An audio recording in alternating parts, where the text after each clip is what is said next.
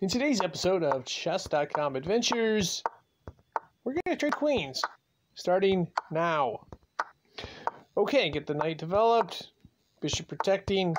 Got a castle in place. This is very important because we have a discovered check right there. We're going to break up white's pawn structure, and let's get our pieces developed here. I'm going to move the knight over to d5. It also removes the pawn on white's knight. Looking to threaten b4, but we got to move the rook out of the way because it's in trouble. Alright, we get lucky.